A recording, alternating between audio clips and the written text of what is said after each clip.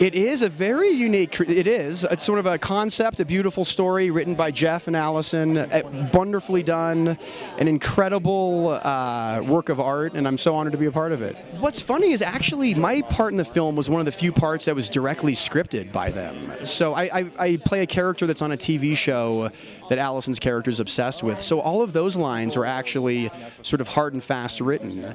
But I've worked with Jeff before, and he's normally very open to like improvisation and stuff like that, and I think the rest of the movie was more along those lines. But they had very strict beats that were prepared and written and done, and they're a dream to work with.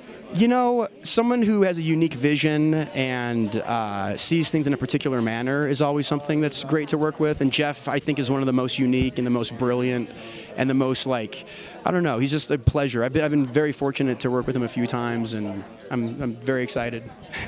Yeah.